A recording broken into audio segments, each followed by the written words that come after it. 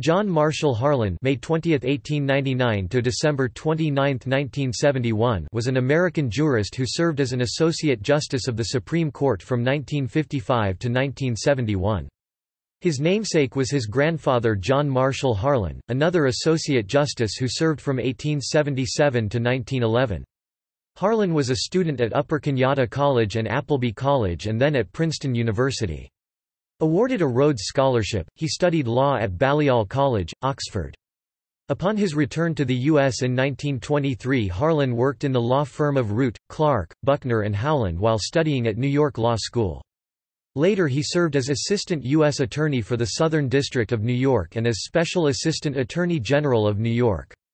In 1954 Harlan was appointed to the United States Court of Appeals for the Second Circuit, and a year later President Dwight Eisenhower nominated Harlan to the United States Supreme Court following the death of Justice Robert H. Jackson. Harlan is often characterized as a member of the conservative wing of the Warren Court. He advocated a limited role for the judiciary, remarking that the Supreme Court should not be considered a general haven for reform movements.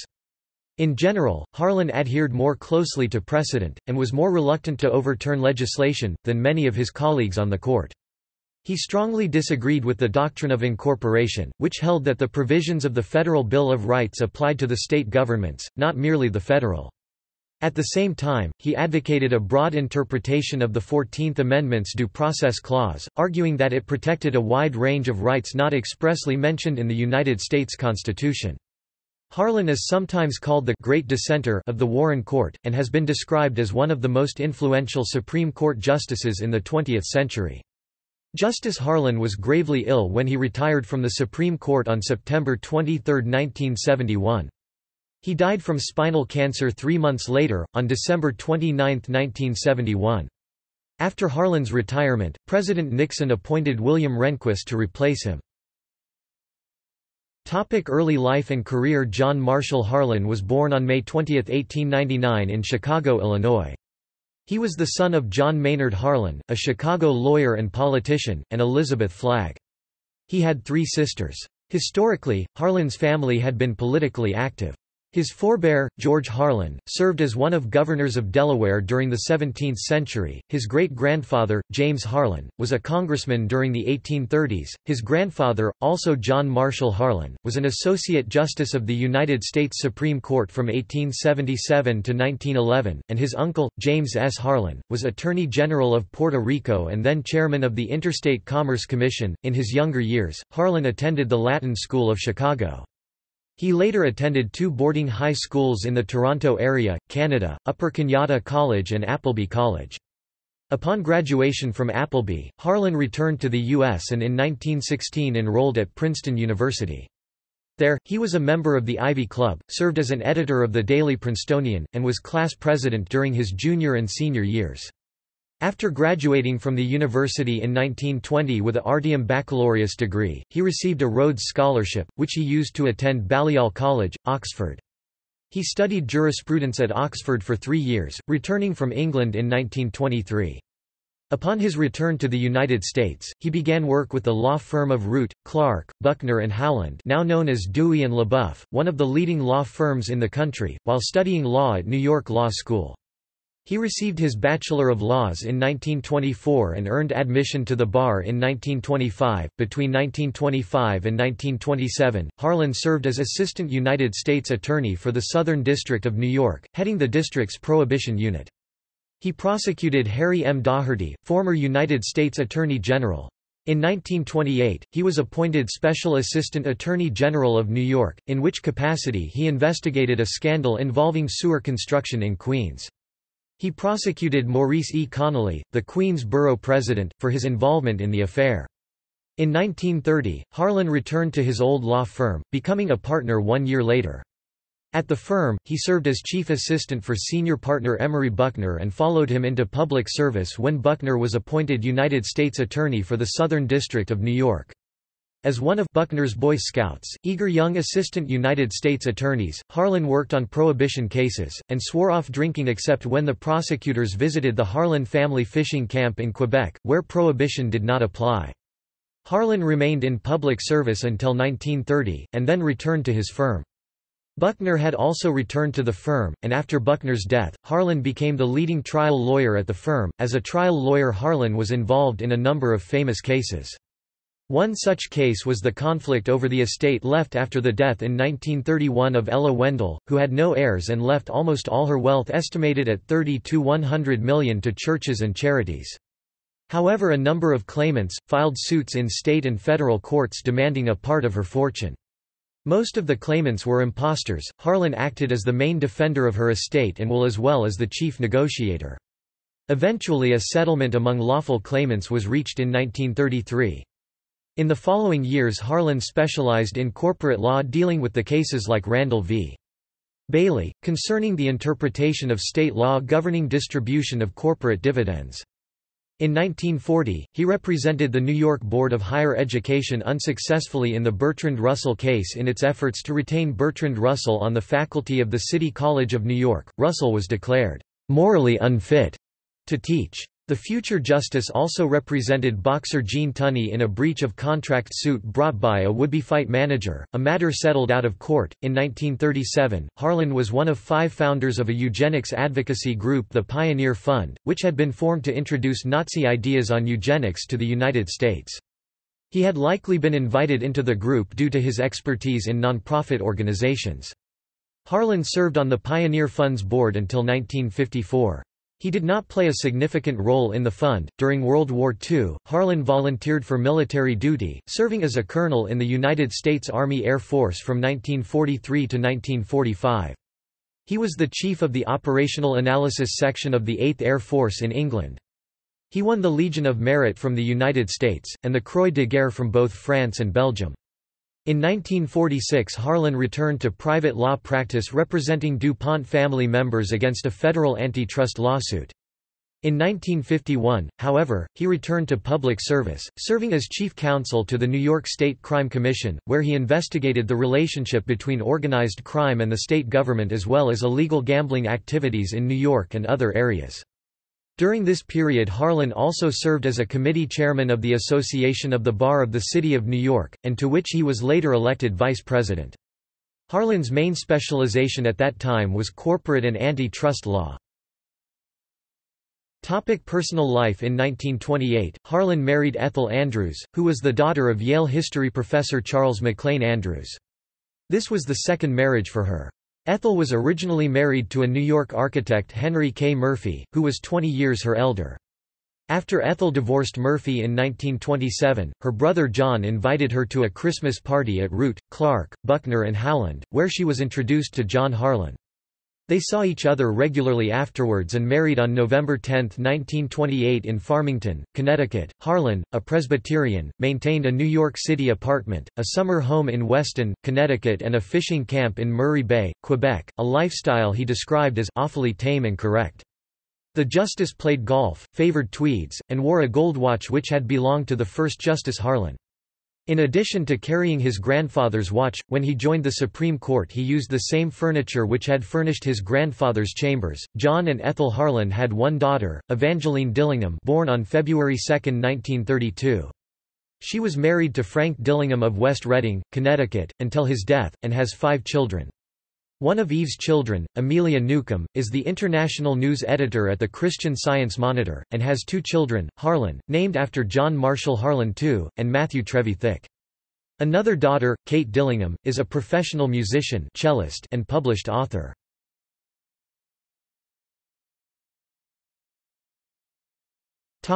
Second Circuit service.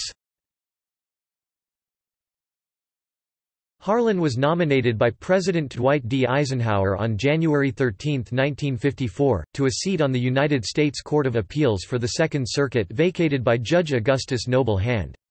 Harlan knew this court well, as he had often appeared before it and was friendly with many of the judges. He was confirmed by the United States Senate on February 9, 1954, and received his commission on the next day. His service terminated on March 27, 1955, due to his elevation to the Supreme Court.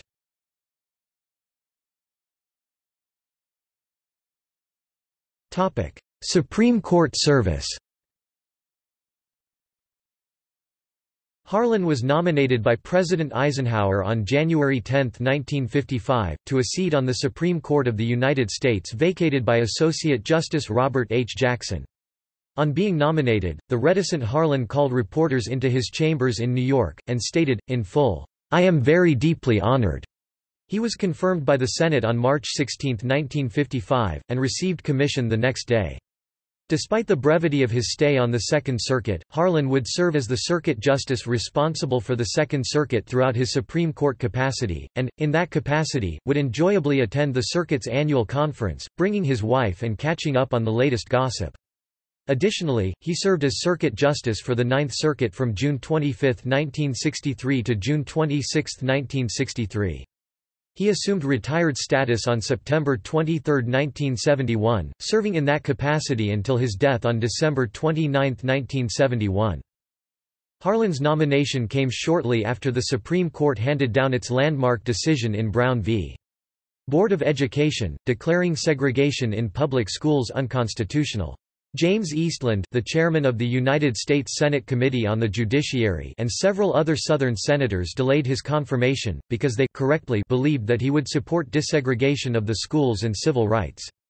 Unlike almost all previous Supreme Court nominees, Harlan appeared before the Senate Judiciary Committee to answer questions relating to his judicial views.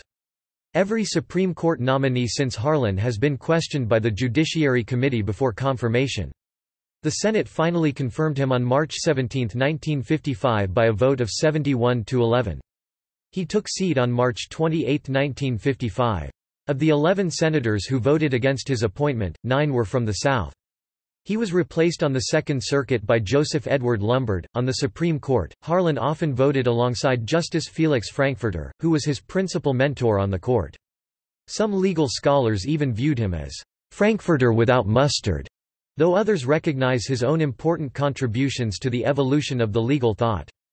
Harlan was an ideological adversary—but close personal friend—of Justice Hugo Black, with whom he disagreed on a variety of issues, including the applicability of the Bill of Rights to the states, the Due Process Clause, and the Equal Protection Clause. Justice Harlan was very close to the law clerks whom he hired, and continued to take an interest in them after they left his chambers to continue their legal careers.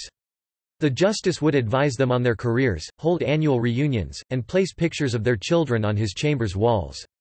He would say to them of the Warren Court, "We must consider this only temporary," that the court had gone astray, but would soon right itself. Justice Harlan is remembered by people, who worked with him, for his tolerance and civility. He treated his fellow justices, clerks and attorneys representing parties with respect and consideration. While Justice Harlan often strongly objected to certain conclusions and arguments, he never criticized other justices or anybody else personally, and never said any disparaging words about someone's motivations and capacity. Harlan was reluctant to show emotion, and was never heard to complain about anything. Harlan was one of the intellectual leaders of the Warren Court. Harvard constitutional law expert Paul Freund said of him, "His thinking threw light in a very introspective way on the entire process of the judicial function. His decisions, beyond just the vote they represented, were sufficiently philosophical to be of enduring interest. He decided the case before him with that respect for its particulars, its special features, that marks alike the honest artist and the just judge."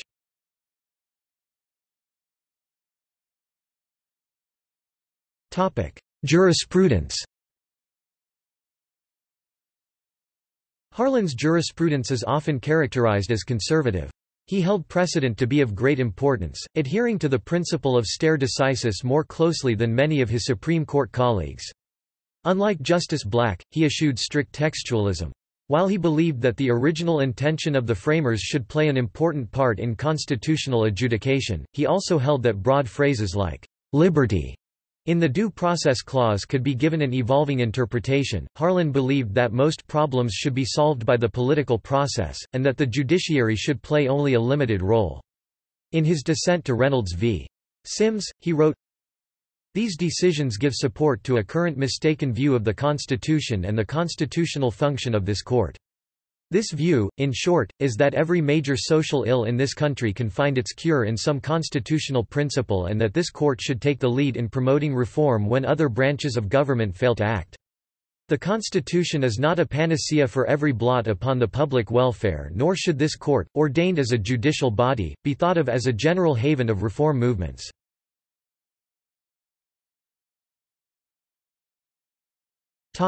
Equal Protection Clause.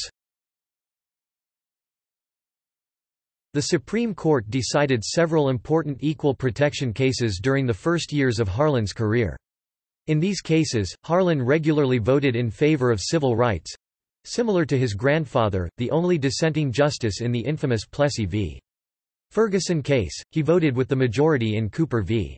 Aaron, compelling defiant officials in Arkansas to desegregate public schools.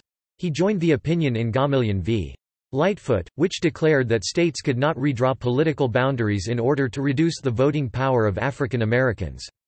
Moreover, he joined the unanimous decision in Loving v. Virginia, which struck down state laws that banned interracial marriage.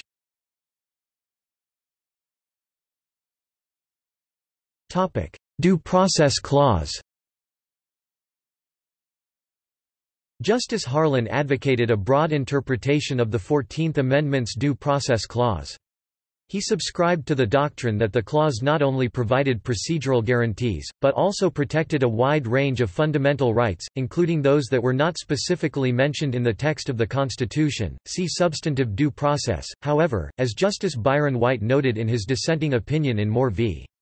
East Cleveland, "No one was more sensitive than Mr. Justice Harlan to any suggestion that his approach to the Due Process Clause would lead to judges roaming at large in the constitutional field." Under Harlan's approach, judges would be limited in the due process area by respect for the teachings of history, solid recognition of the basic values that underlie our society, and wise appreciation of the great roles that the doctrines of federalism and separation of powers have played in establishing and preserving American freedoms. Harlan set forth his interpretation in an often cited dissenting opinion to Poe v. Ullman, which involved a challenge to a Connecticut law banning the use of contraceptives. The Supreme Court dismissed the case on technical grounds, holding that the case was not ripe for adjudication. Justice Harlan dissented from the dismissal, suggesting that the court should have considered the merits of the case. Thereafter, he indicated his support for a broad view of the Due Process Clause's reference to liberty. He wrote, "This liberty is not a series of isolated points pricked out in terms of the taking of property, the freedom of speech, press, and religion, the right to keep and bear arms, the freedom from unreasonable searches and seizures, and so on. It is a rational continuum which, broadly speaking, includes a freedom from all substantial arbitrary impositions and purposeless restraints."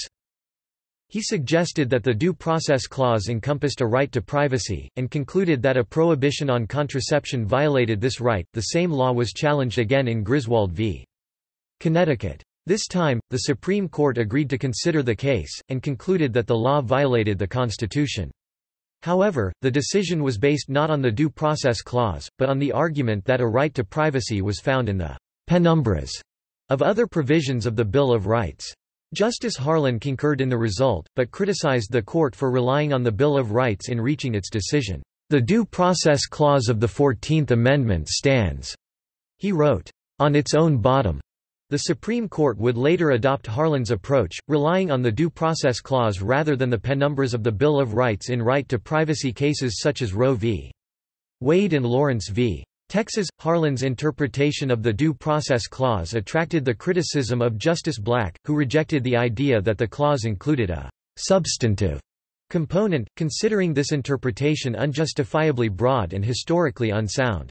The Supreme Court has agreed with Harlan, and has continued to apply the doctrine of substantive due process in a wide variety of cases.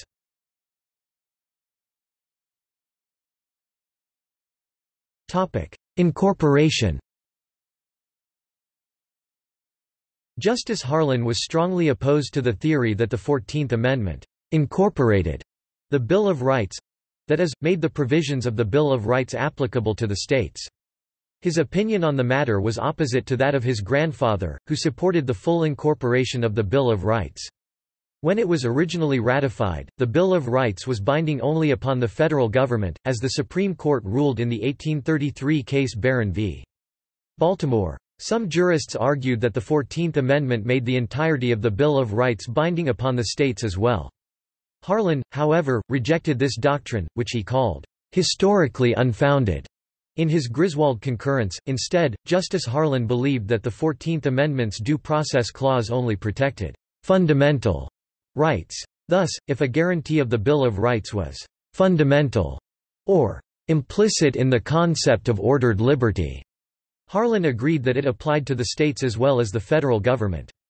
Thus, for example, Harlan believed that the First Amendment's free speech clause applied to the states, but that the Fifth Amendment's self-incrimination clause did not. Harlan's approach was largely similar to that of Justices Benjamin Cardozo and Felix Frankfurter. It drew criticism from Justice Black, a proponent of the total incorporation theory.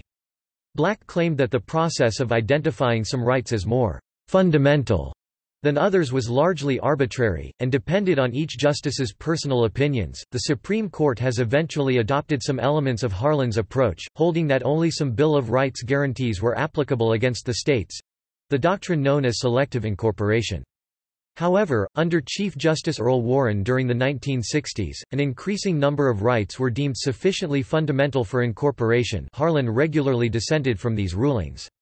Hence, the majority of provisions from the Bill of Rights have been extended to the states. The exceptions are the Third Amendment, the Grand Jury Clause of the Fifth Amendment, the Seventh Amendment, the excessive bail provision of the Eighth Amendment, the Ninth Amendment, and the Tenth Amendment. Thus, although the Supreme Court has agreed with Harlan's general reasoning, the end result of its jurisprudence is very different from what Harlan advocated.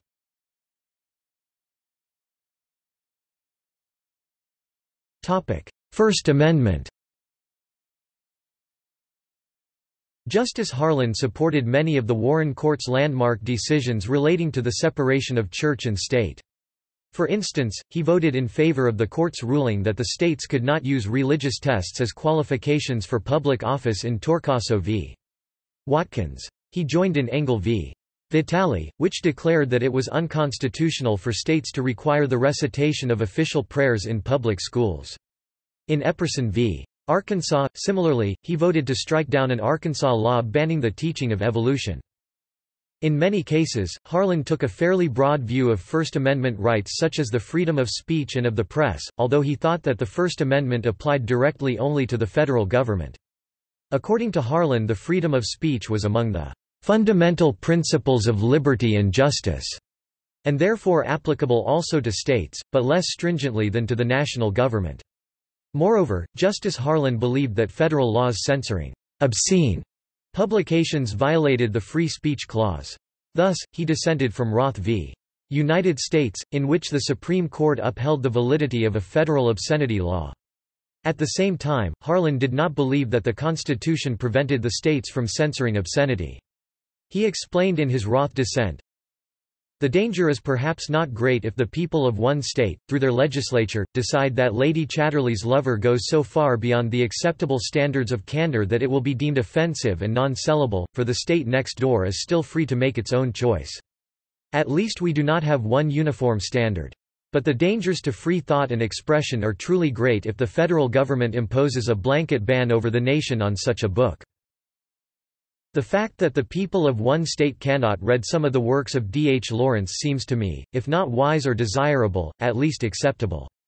But that no person in the United States should be allowed to do so seems to me to be intolerable, and violative of both the letter and spirit of the First Amendment." Harlan concurred in New York Times Co. v. Sullivan, which required public officials suing newspapers for libel to prove that the publisher had acted with actual malice. This stringent standard made it much more difficult for public officials to win libel cases. He did not, however, go as far as Justices Hugo Black and William O. Douglas, who suggested that all libel laws were unconstitutional. In Street v. New York, Harlan wrote the opinion of the court, ruling that the government could not punish an individual for insulting the American flag. In 1969 he noted that the Supreme Court had consistently rejected all manner of prior restraint on publication. When Harlan was a circuit judge in 1955, he authorized the decision upholding the conviction of leaders of the Communist Party USA, including Elizabeth Gurley Flynn, under the Smith Act. The ruling was based on the previous Supreme Court's decisions, by which the Court of Appeals was bound. Later, when he was a Supreme Court justice, Harlan, however, wrote an opinion overturning the conviction of Communist Party activists as unconstitutional in the case of Yates v. United States. Another such case was Watkins v. United States. Harlan penned the majority opinion in Cohen v. California, holding that wearing a jacket emblazoned with the words, "Fuck the draft," was speech protected by the First Amendment. His opinion was later described by constitutional law expert Professor Yale Camisar as one of the greatest ever written on freedom of expression.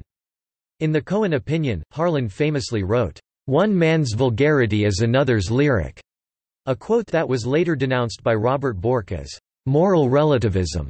Justice Harlan is credited for the establishing that the First Amendment protects the freedom of association. In NAACP v. Alabama, Justice Harlan delivered the opinion of the court, invalidating an Alabama law that required the NAACP to disclose membership lists. However, he did not believe that individuals were entitled to exercise their First Amendment rights wherever they pleased.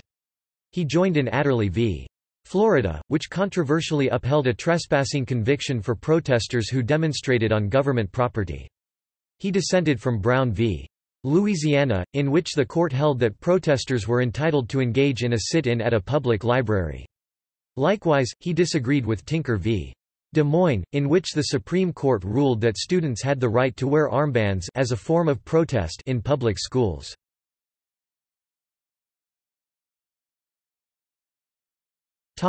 Criminal procedure.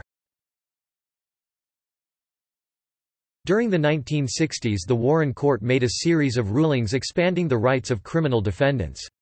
In some instances, Justice Harlan concurred in the result, while in many other cases he found himself in dissent. Harlan was usually joined by the other moderate members of the court, Justices Potter Stewart, Tom Clark, and Byron White. Most notably, Harlan dissented from Supreme Court rulings restricting interrogation techniques used by law enforcement officers. For example, he dissented from the court's holding in Escobedo v.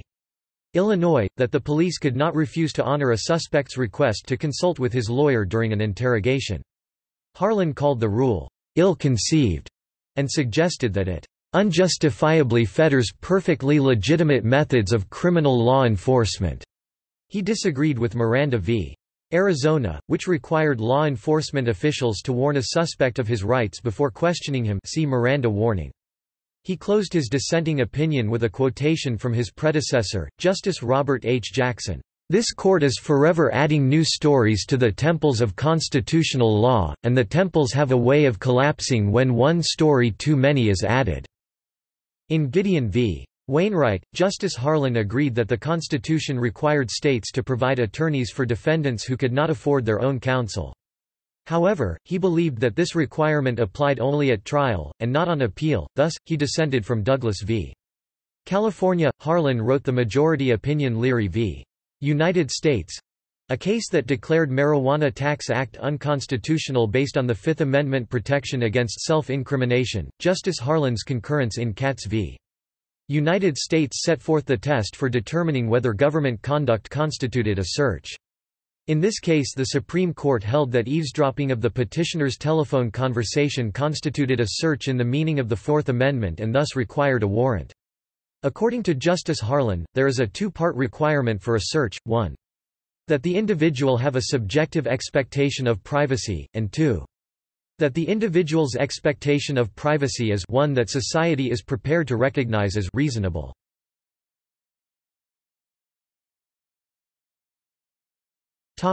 Voting rights.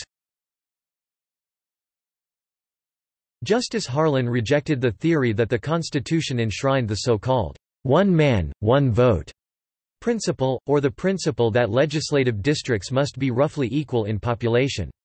In this regard, he shared the views of Justice Felix Frankfurter, who in Colgrove v.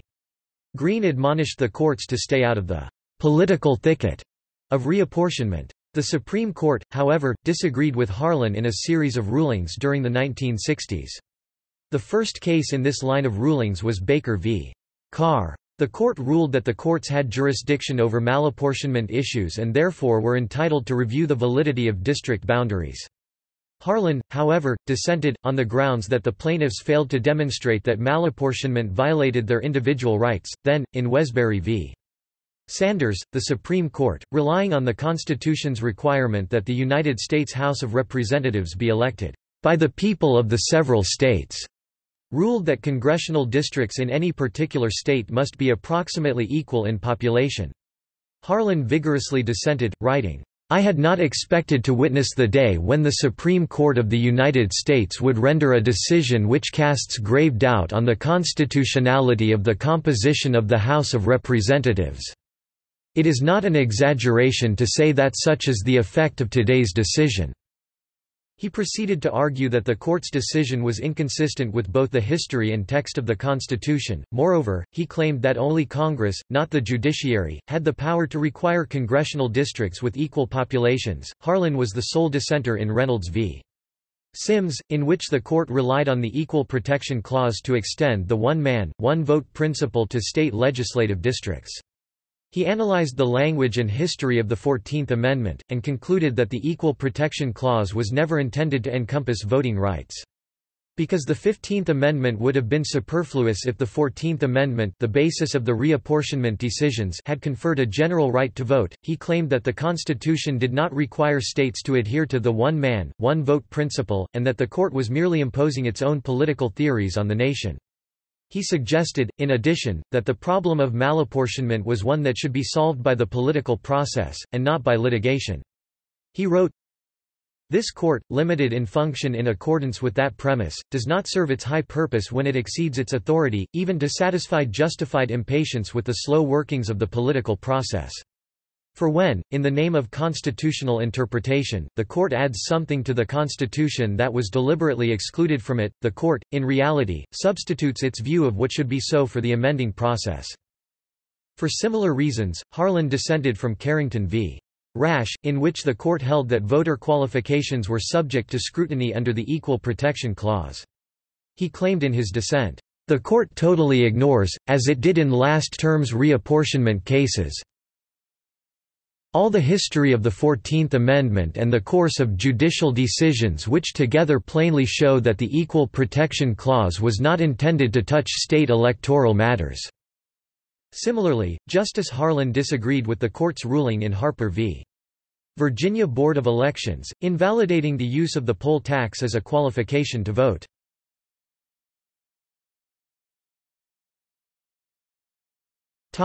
Retirement and death. John M. Harlan's health began to deteriorate towards the end of his career. His eyesight began to fail during the late 1960s. To cover this, he would bring materials to within an inch of his eyes, and have clerks and his wife read to him. Once when the court took an obscenity case, a chagrined Harlan had his wife read him Lady Chatterley's Lover. Gravely ill, he retired from the Supreme Court on September 23, 1971. Harlan died from spinal cancer 3 months later, on December 29, 1971. He was buried at the Emmanuel Church Cemetery in Weston, Connecticut. President Richard Nixon considered nominating Mildred Lilly, a California appeals court judge, to fill the vacant seat. Lilly would have been the first female nominee to the Supreme Court. However, Nixon decided against Lilly's nomination after the American Bar Association found Lilly to be unqualified. Thereafter, Nixon nominated William Rehnquist, a future Chief Justice, who was confirmed by the Senate. Despite his many dissents, Harlan has been described as one of the most influential Supreme Court justices of the 20th century. He was elected a Fellow of the American Academy of Arts and Sciences in 1960. Harlan's extensive professional and Supreme Court papers 343 cubic feet were donated to Princeton University, where they are housed at the Seeley G. Mudd Manuscript Library and open to research. Other papers repose at several other libraries. Ethel Harlan, his wife, outlived him by only a few months and died on June 12, 1972. She suffered from Alzheimer's disease for the last 7 years of her life.